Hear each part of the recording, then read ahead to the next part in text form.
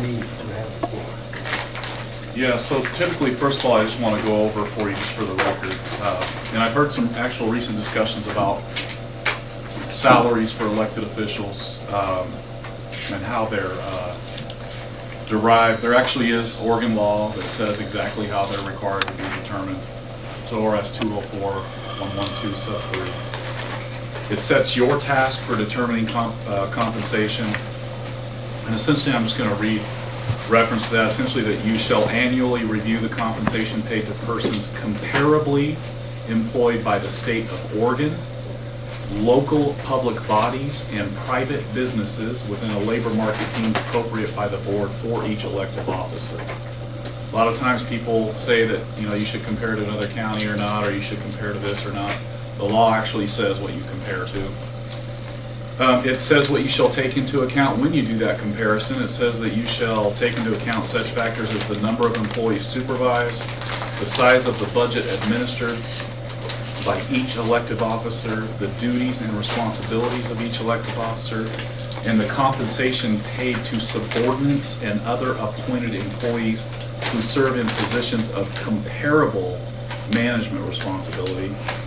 And it says that you shall prepare and approve by majority vote a recommended compensation schedule for the elected officers and shall submit that recommended compensation schedule to the county governing body. So we do that after you decide what you want to do. Usually in the past asked me to present that to the board. Essentially, several years back, you kind of came to determine a pretty standard process by which you would consider compensation increases for elected officials, as the law says, providing comparison by other employees who serve in positions of comparable management responsibility. We took each of those elected positions and classified them as if they were an appointed position.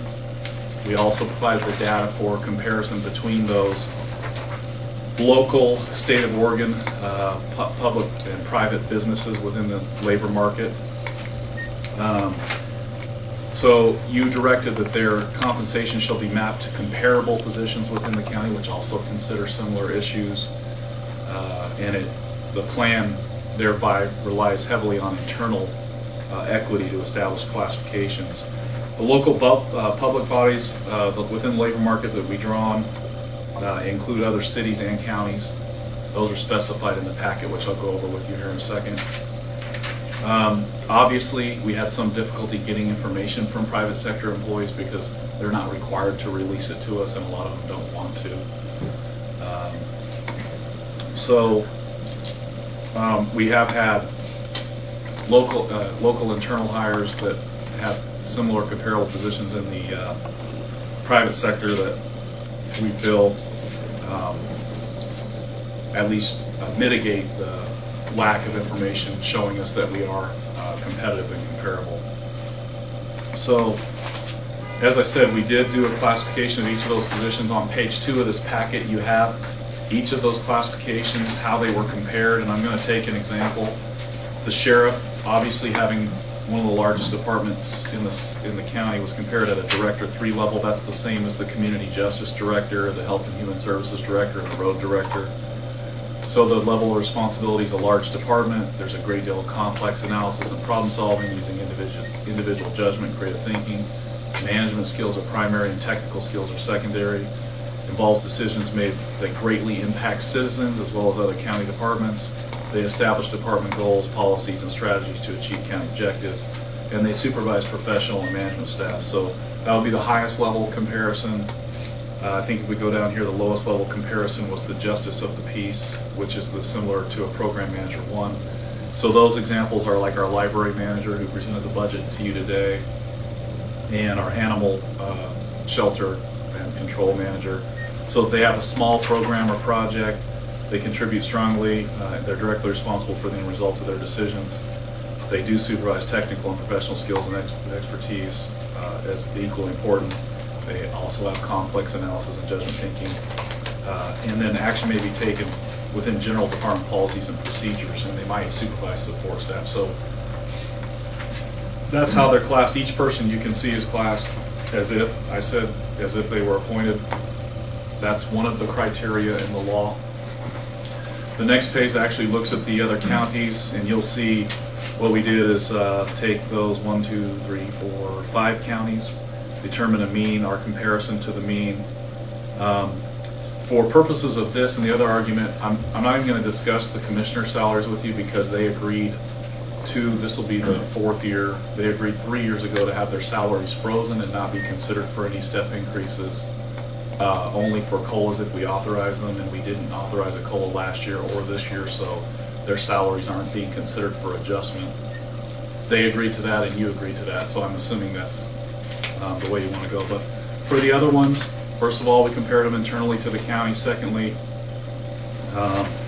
if you look at the compensation here, you'll see that the step 2, for example, at the assessor is 6.66 below the mean. The clerk at the top step is 0.08% above the mean, so less than 0.1% at the top step.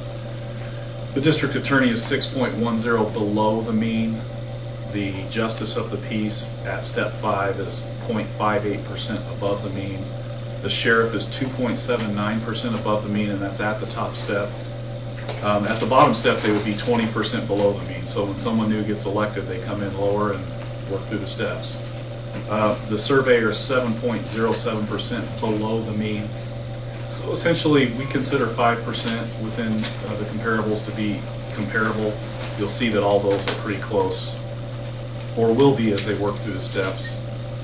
Now, there are some difficulties in comparing some of these because, for example, in some counties, the surveyor, the assessor, and the clerk are appointed rather than elected. So there's footnotes here that explain all of those differences between how we compare them, so they're qualified, just so you know. This is the same process we went through last year, the year before, and the year before that. The next page, couple of pages actually shows each position based on the COLA adjustment. And as I said, there is no COLA. In the current year, I'm recommending no COLA adjustment. I'm sorry. So back on this sheet from the other counties, there's some notations down here that, for example, Clackamas County elected officials receive 6.27% for compensation. Is that reflected in those dollars up above, those salary dollars up above, or is that in addition to that, or? It's in addition to that. It is included in this salary. So you factored those things in, okay, all right, thank you. Sorry. The footnotes are Yeah. explaining Yeah. those differences, yeah. Okay. Any other questions on that? So the next page essentially takes each position based on the COLA, and since we're not giving a COLA, number 1 does that. The number 1 heading, it's not going to be applicable because it's not going to change the salary. The district attorney's position is not assigned to an equivalent because they're actually a state employee and we pay them a stipend. So they're not. There's nothing to compare them to. The district attorney makes more than every department head we have. But the stipend shows the range that we pay. So last year was her first year in office. This year she would be at step 2. And then the next one is the step increases for those who qualify. So, you know, the clerk, the sheriff, I think are the only 2 at the top of their steps. Everyone else, I would suggest that based on your previous direction to us, is that they would move to the next step that they're eligible for. And those, I do have those outlined on the last page. Maybe get this one right. So if you look at the assessor, they'll go step 2 to step 3. And there's an arrow there where it's highlighted. Oh, there's not highlighted. That's not quite the last page. There you go. So like the assessor, you see the orange, they go from step 2 to step 3. The clerk's already at the top step. The commissioners are staying frozen where they're at. The justice of the peace would go from step 5 to step 6. The sheriff's already at the top step. The surveyor would go from step 2 to step 3, and the district attorney would go from the stipend step 2 to stipend step 3. And in past years, you have qualified those salaries that if someone replaces, is either appointed or elected midterm, that they would come in at step one. All the normal qualifications. So the main thing here, I guess, is do you want us to move them through the steps like the pay plan you guys approved several years back? And those would be the steps that they're at based on the pay plan you directed us to prepare. And if you do, we'll prepare the order and I can present it, or you guys can present it. It doesn't matter to me. So, 2 issues, right? The step, agree to the step, and secondly, that we'll have no COLA. Yeah, I didn't budget a COLA. Or, yeah, but I mean, we probably should vote on that too. yes. Along with the standard language we include about, you know, if someone leaves office or and someone gets appointed or elected midterm, they come in at step. Let's handle that one first. Either Can I you ask a guys- question first? Yeah, go ahead. So the classified employees did not receive a COLA, but they are getting their steps? All employees that are eligible for steps increases, classified or just pay plan, are budgeted steps. Okay, so that you answered my second question, which is the non-classified, not elected directors, also, if they're eligible for steps, they're getting them, but no cost of living. Right. Okay. And let me do say that there's some contractual reasons for that, even for non-classified people, because their job offers come with contingencies that they'll be eligible for those steps so long as their performance provides. It's not just that they get a step, they have to have a successful performance evaluation, and then they qualify for that step if they're not already at the top step. And that's the same for the union. Now, the classified employees, the only ones that are getting a COLA are the sheriff's department, because that was what the arbitrator ruled in year 3. And FAPO is still being negotiated, so we don't know. The biggest union agreed to no. They agreed to whatever we did for the managers and confidential employees and elected officials in terms of a COLA. So they've agreed to no COLA because I'm authorizing no COLA for the manager and confidential employees. So the only real difference is that the elected officials really don't have an appraisal process. Well, they do. You guys created one last year. And Linda called to see if you wanted to do it again this year and you didn't want to. But maybe that you wanted to do it every other year. So, and I don't know if we call it an appraisal process or an interview, but whatever it was meant to satisfy your knowledge of how those issues were that you asked them to report on were being accomplished. I would suggest that you have your meetings with your own staff, and maybe we could tag on, we could tag on a meeting or figure out if we want to have a review next year and tag it on to one of your meetings so we don't have another date to worry about. Like the departmental review, budget reviews, you mean? Yeah. Well, we could. I mean, those kind of, Or talk about setting this. yeah, maybe setting a separate date would be better for me, just because I know you guys are here for the reviews, but then I have a whole lot of work to do after the review happens. Sure. But I'd like to do it earlier than we talked about it this year. Maybe you could throw a follow-up or a reminder in the file, and Okay. we could talk about it at one of your earliest meeting. The in December March. meeting. Huh? The December meeting, you could decide when you Well, want we to do could it. decide at the December meeting if we wanted one. I don't see it every year, but I mean, every 2 years or 3 years, I think that would be appropriate to go through that process.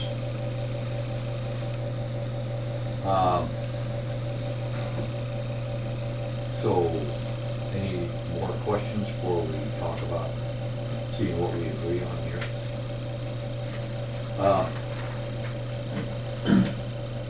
You want us to, well, does everybody agree that if somebody resigns and somebody's reappointed to that position, they should go back to the salary in range 1 of that? Absolutely. Yes. Yes. We all agree on that, so I think we have to do the vote. The law does say that you have to prepare and vote to recommend, so what I would say is if you can do this in one, that you agree to no COLAs, that you agree for step increases for those who qualify, and you agree at setting the standard. I at want to step go 1. through it and handle them individually, and then we Okay. can have a vote. Okay. If you need a vote, we'll take a vote then on it. Yeah. I don't really need one, but the law says you have to have one, so you should do it. Yeah. Does any, April, do you agree we don't want to have a COLA increase or not? I'd love not to, but I think we should have one.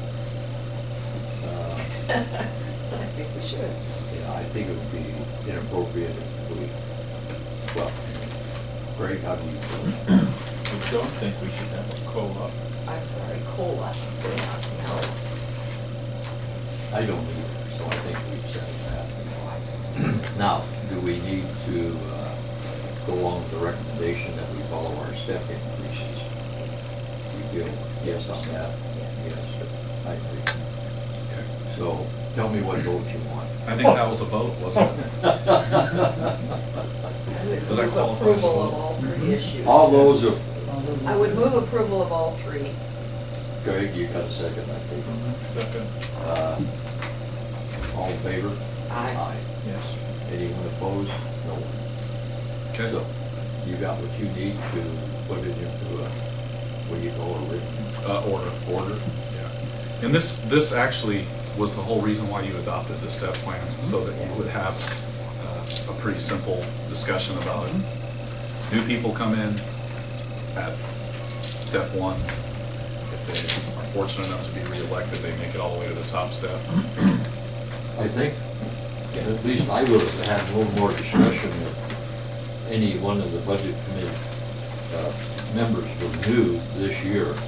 We might want to talk about a little more in depth what you went over in case they had some questions, but all of us have been through this one. Makes So. sense. It's very well delineated in the package that I gave you about the law, what you told us to do, what we did, how we compared, where we get the outside comparables, the other counties, and then the adjustments for each of the considerations you made, and where people are going to be paid. I'd like to talk a little bit about these interviews, this policy that we set up last year to interview the elected officials. And I thought that the interviews that we had last year were, for lack of a better word, awkward. And I'd like to be able to structure when we do them again a little bit differently. And I think for us to give some heads up to the elected officials that next year we'd like to have a format that was maybe a little more easier for both sides of the table, okay? So my thinking is that it would be helpful if the elected officials establish themselves goals for next year, and that when they met with us next spring, they could talk about how they were achieving those goals. And I think we hinted around that last year when we talked to them, but I think it would make the conversation a lot easier if they were coming forward to us and saying, these are the goals and objectives I set for my department and for myself this year, and here's my progress today. And I don't mind sharing that message, but I'll tell you that you asked for that initially last time as I well. know that. And they were not comfortable doing that, especially ones that were running for office, because they didn't want to provide fodder for people who were maybe running against them or be critiqued unfairly against someone who was running against them. And so, I don't know how you have that conversation. You all told me to let them know that they don't have to come and say a word. But then you also qualify it with, you don't come and say a word, you're not pretty much moving through the step plan. Right. So, I mean, you do set their salaries, and, I mean, you probably can pretty much request whatever you want. And I don't mind, I mean, but it needs to be at least a majority of you, Yeah, Greg, right. agreeing to that. I agree with because that. They had some pretty significant, not all of them, but some of them had some pretty significant hesitation about doing that. It just occurs to me, this is just my personal opinion, that elected officials have a responsibility to the public to let the public know how they are or are not goal setting and how well they're achieving those goals. So I personally feel like it's an extremely appropriate conversation. It needs to be had somewhere. That's just my thinking. I think it's the same, but they seem to have some trouble with it. There's no way to make that meeting a closed meeting. It's a public meeting. even though it's with an individual person. 2 of you constitute a quorum. We meet on a, with a one-on-one. You could each meet with them one-on-one, and that's not a public meeting. You can do that, but you can't meet with them, 2 of you at one time, without it being a public meeting. Well, yeah, I can see their problem from their point of view. Well, I could see. It'd be I could nice see- to be able to have them speak, objectively and Well, if I would say what they one-on-one. think and not have to worry about every word you say. If you can't, you can't. Do you have any There's idea? there's actually a provision for my position in law that allows it to be done in executive session. I choose not to have it done in executive session, I choose to have it done in public session, and it's my choice. But I could have it done in executive session. They don't have that provision in law. Why don't we divide up, the 3 of us, and each of us take, what, about 4 people and do a one-on-one? And report back. Yeah. When you do report back, that will be a public session. Right, right. Okay, so they won't be straightforward as they might be one-on-one, and be reported back. Can you have your meeting in executive session and video record it and allow us, 3 of us to watch it? Mine? He's talking about his performance about. I'm talking about Oh, mine. really? Yes, Oh, I yeah, thought, you're right. I thought you were implying that you could meet with Oh, no. No, I the can't. elected officials one-on-one. Well, I can meet with them one-on-one anytime. And In fact, I discuss meet their with them. goals and Yeah. video And that's, record it? I can, however, that would be a public record. It would be subject to public records Yeah. requests.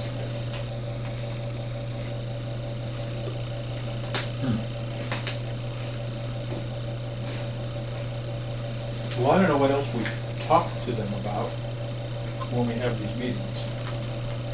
If we can't talk to them about, openly about their performance, what's the point of having meetings? That's for sure. Well, I'm not disagreeing with you at all. No, I realize. I'm kind of trying, last year you asked me to facilitate I know. getting their agreement between the separation between what both of you thought it should entail. And I worked with Chair Rudisaw back and forth on a list of questions and got your concurrence with those questions and their concurrence with those questions. And I guess what you're telling me is they didn't get deep enough for you into more detail. And I mean, we can go back to the drawing board and start over with the questions. I don't mind doing that at all. I mean, frankly, I mean, I'm staffed to support you guys however you want, but you also can sit down with them and knock out about how you're gonna, go about it. It would be a public meeting, but that's fine. You would discuss how you can get what you feel you need to, to determine whether or not you're gonna consider moving, through the steps. Because we do that for all of our other employees. However, those are exempt public records. Right. This all started, I think, when we said that we didn't want them to get in their mind that this was an automatic increase.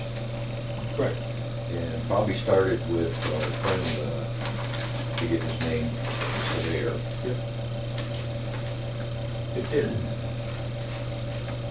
And I guess the question we have to answer, thinking about it, is it worth it if it isn't really effective, or they don't really want to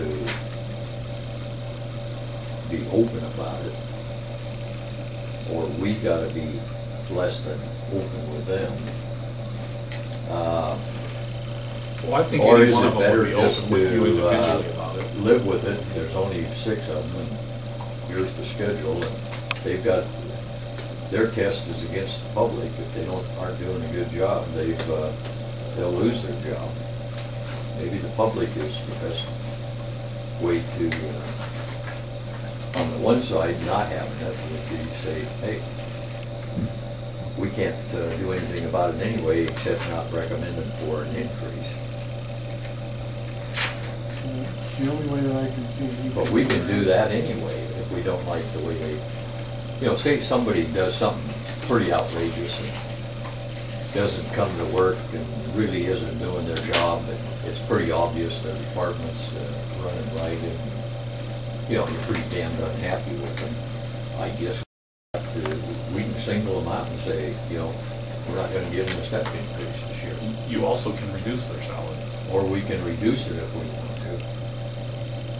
And if they're doing a normal job and moving along, doing, you know, what you expect, even though if they aren't doing the best job, that's not our job to determine. I guess that's the public's job. If they aren't doing the job, they'll have to run for election.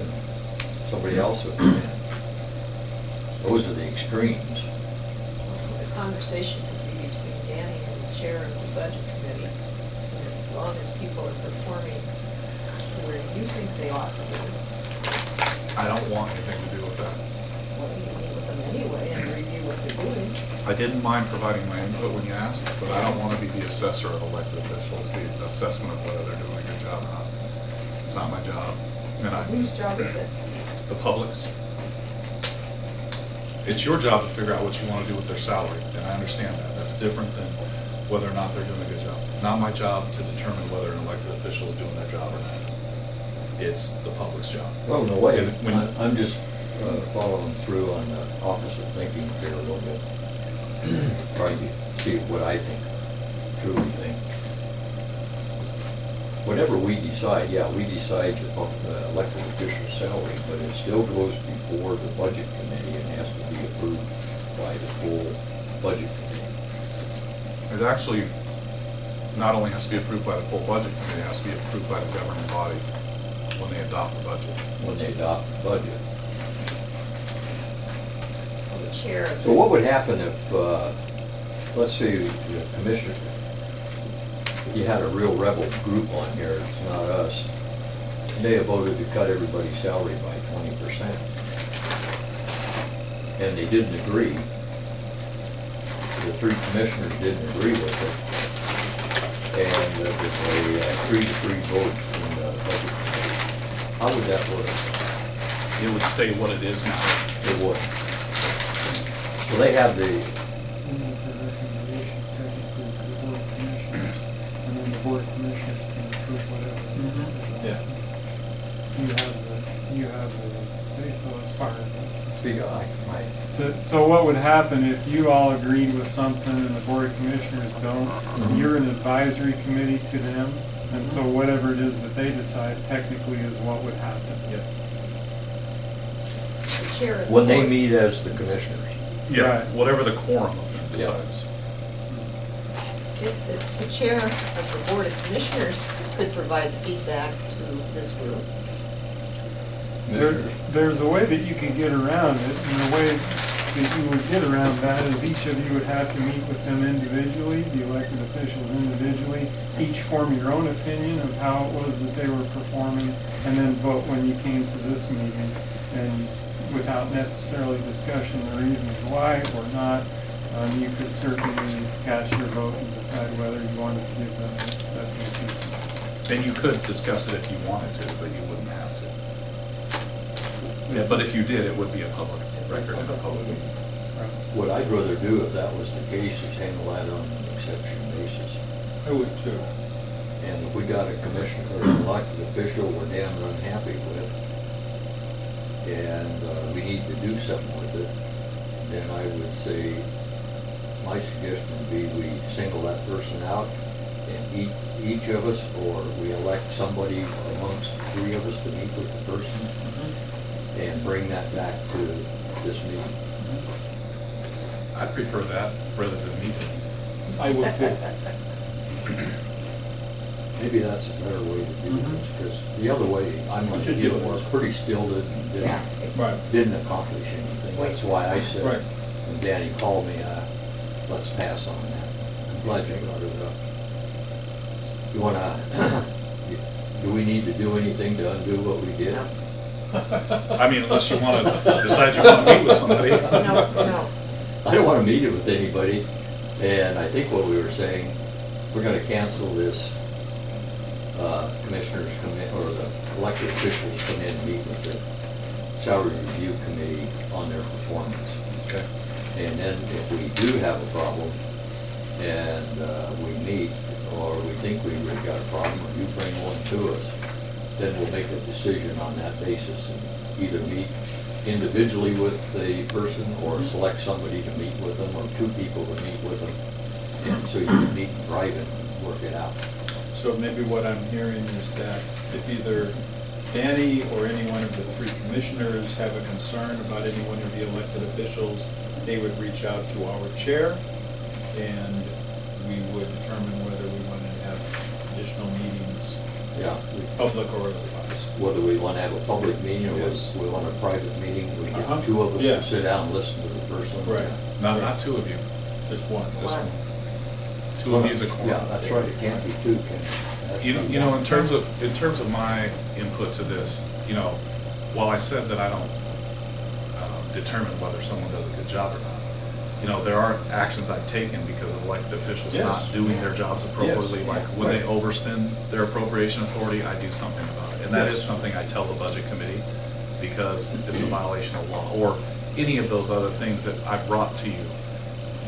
You'll know that if there's an issue, it's because I had to do something to correct action that was not appropriate. And I would support that as long as you're in the chair, or you're in the job you're in. And I would say there's I don't want to mention a name that we all know, there was a really good example of you, CW, and myself who met with an elected official. And I think it was a very effective meeting, and it produced the results we wanted. And I think we're all satisfied with it. Didn't need to go any further than that. That's probably the best way to handle this. So I have another question. Commissioners have declined their increases for a couple of years now. They've actually not even have them. You haven't even offered them. I realize that. Okay. So are we gonna leave this range the way it is? Well, there's going to I be mean, it's a different. can of worms, I realize, but There's going to be different commissioners. I realize that, that's my point exactly. I think if we give a cost of living increase, that was the agreement with Don, that they would be entitled to that. What I'm suggesting is we're gonna have several new commissioners.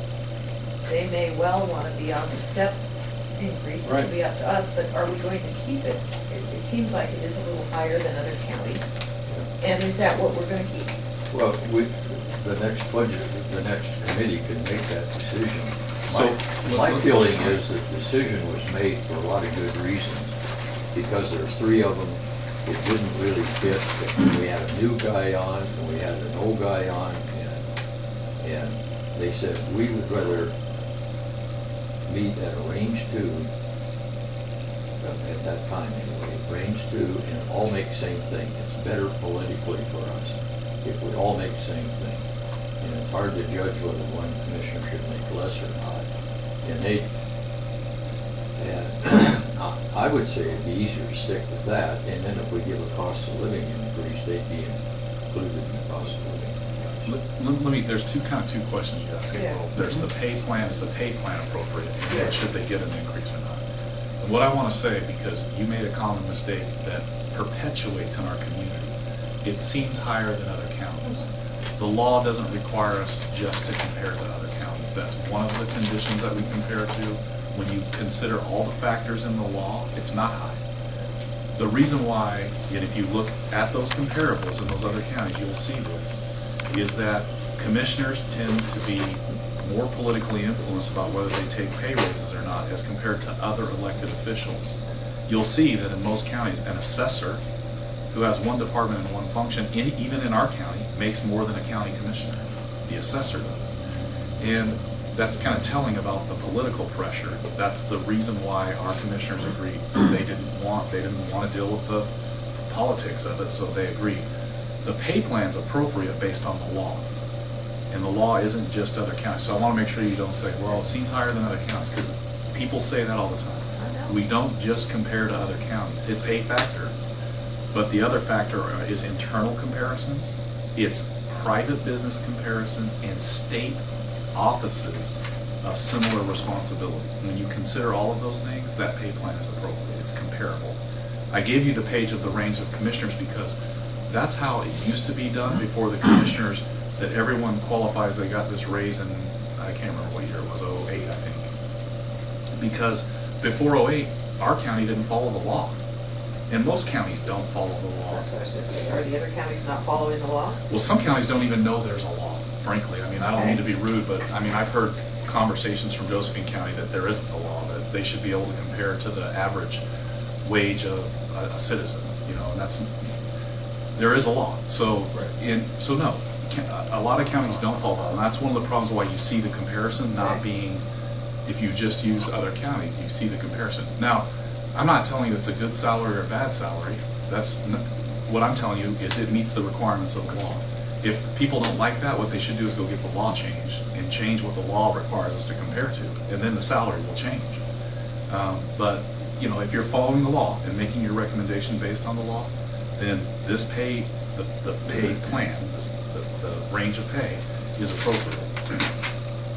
So two different things, and I think my personal opinion is I think you should leave the pay plan in place for the reason of COLA, but also because you could have a board that comes in and says, we're not going to do this. We want to be treated like every other elected official in the pay range. We want all the other considerations that the law requires us to have.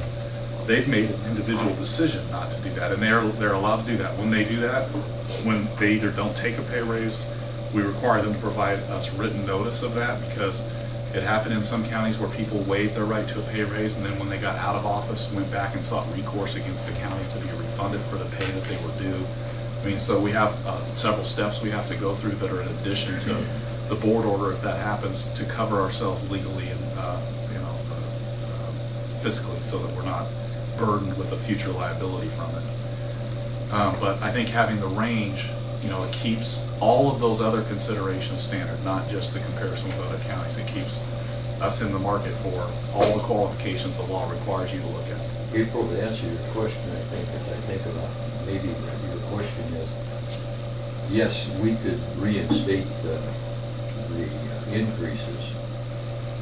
And that's why we pegged their salary at range 2 in their category. If any time in the future you said, well, I don't agree with this, and 3 people, the budget, this committee met, and the people said, no, we're going back to the step increases.